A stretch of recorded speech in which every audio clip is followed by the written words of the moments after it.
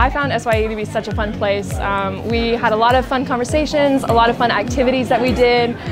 One of my favorite things was when we all brought food, and I got to try some really cool Egyptian food. It's just really cool to be able to, as an native English speaker, to be talking with native Arabic speakers and just see how far they've come in their knowledge of the English language. I study in the speaking club. I joined like a month ago. I had a fear of talking to people, so when I joined the speaking club, I was less fearful to talk to other people. I made a lot of friends. They're nice people, and yeah, I would say I improved so much. I loved the karaoke competition and all the songs that everybody had prepared and worked so hard to do.